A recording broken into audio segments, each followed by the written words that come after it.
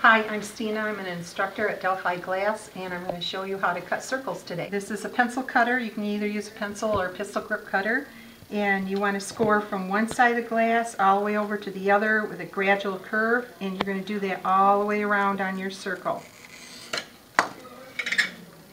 And then break that out each time you score.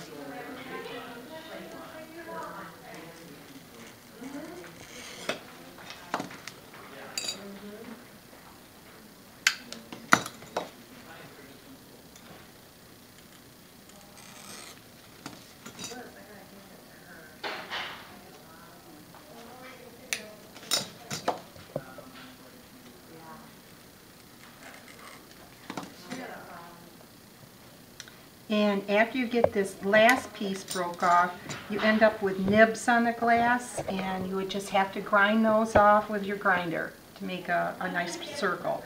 And you can see that you've got your pen mark on there already, so it makes it really easy to grind. And the gold and silver enamel pens work really good. They stay on the glass.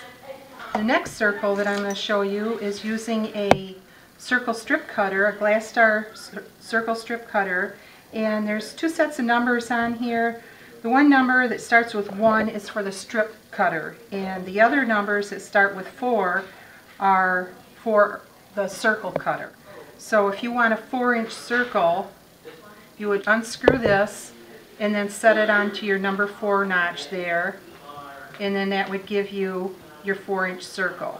I'm going to cut about a 3.5-inch circle. So you tighten this down tight, and then you want to move things away so you've got a good feel for the handle here to go around. Center your cutter on the center of your glass, press down firmly on here, and I usually start at 2 o'clock and then just score all the way around.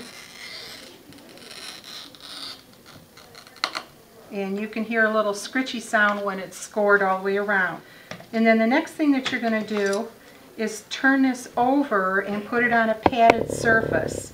And then you're going to press out your run. And the run is the crack in the glass. And just make sure it cracks all the way around. And this only works on a Delphi catalog. And then you're going to flip this over again and cut the rest of this off with like a watch band effect. So it'll look like a watch band when you get done. You're just going to catch the edges. Take your running pliers and just break off. Sometimes they just fall off, like that.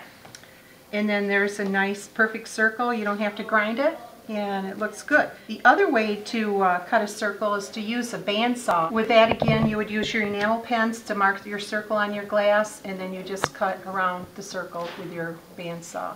When you're cutting circles, don't be intimidated, and you can get more information on our website or give us a call.